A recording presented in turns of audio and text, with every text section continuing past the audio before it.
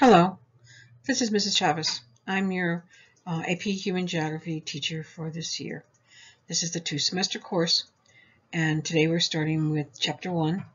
Chapter 1 is broken down into 3 sections, and you'll find your scripted notes in OneNote.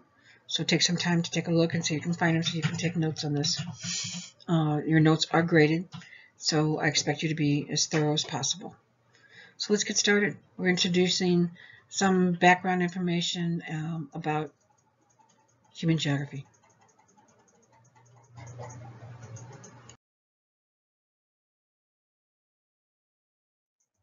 Geographers gather their data and get their ideas from many different places. Fieldwork is often how geographers obtain their data. Field-based skills are the ability to gather, assemble, analyze data that may affirm, alter, or contradict conventional wisdom in that field. Observation goes beyond simply just reading and understanding the observation of others.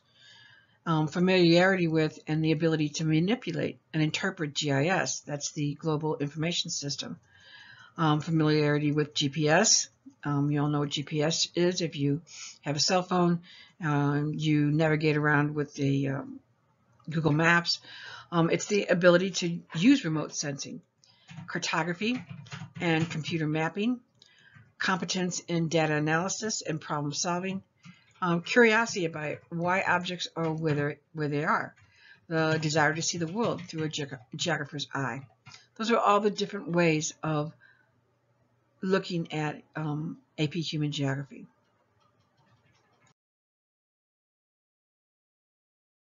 Probably one of the most important parts of human geography is the way that we look at things, our perspective, the spatial perspective.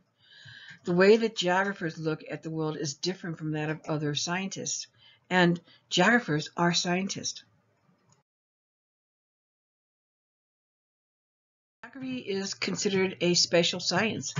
It's concerned with the spatial behavior of people, with the spatial relationships that are observed between places on Earth's surface, and with the spatial processes that create or maintain those behaviors and relationships.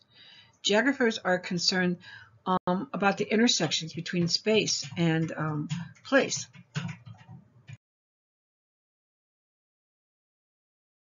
Most people, when they think of geography, they think about memorizing capitals and rivers and mountains and states or coloring maps. And sadly, this is how geography is taught too often in K-12 schools.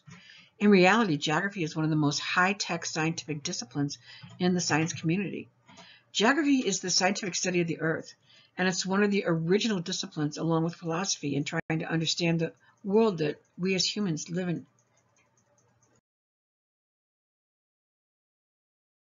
Two subcategories, physical geography and cultural human geography, which allows geographers the scientific credibility to look at cultural issues of economics, demographics, culture itself, language, religion, urban planning, politics.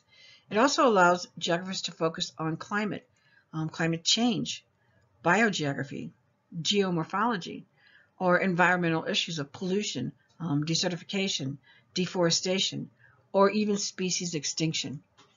This unique ability also allows geographic scientists to study how the cultural environment influences the physical environment and vice versa. So geography is a physical science and a social science, but also has the academic credibility to study the interaction between the two.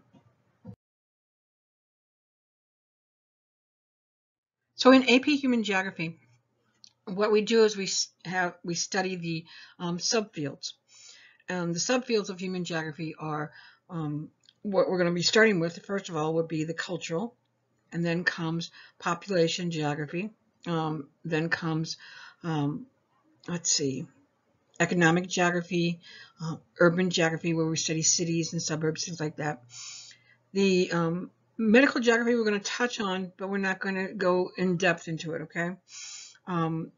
We are going to talk about the governments, local governments and nations, and how power is distributed, and borders and boundaries. Within that, we will look at the medical and the geography of sports and social geography. So, and agricultural geography, that's a very big one. That'll come out in the second semester. So that's about it for the subfields of geography.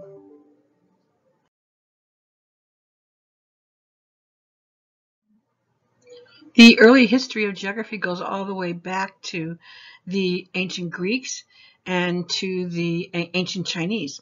In the river valleys of Huanghe in China, and in the Middle East, it's the Tigris Euphrates in Mesopotamia and Egypt. All of these different areas created maps. The Greeks and the Romans were the first to actually formalize the study of geography, but everybody was creating maps that was traveling. If you ever read Homer's Iliad and Odyssey, they are very geographic in nature. They point to the Greek world with great interest and include maps. Aristotle was a Greek who was very a keen observer of the earth and its features and how they influence human behavior. And Aristophanes was the first to calculate the circumference of the earth, and he did it very well. Ptolemy was a Greek who wrote a summary of current geographic knowledge.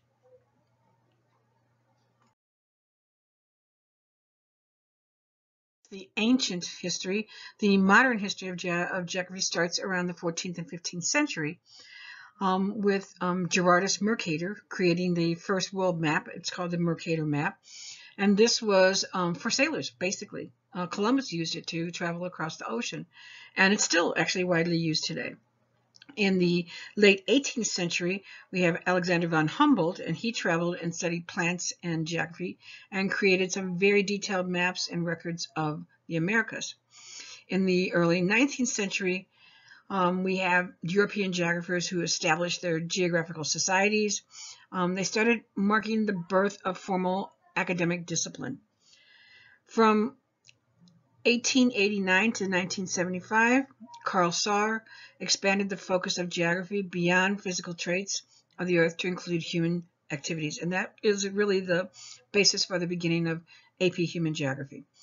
Geographers study the spatial distribution of nearly everything to explain what people eat and why they migrate and where they migrate to and how they vote. And that's what we're going to be looking at in this course.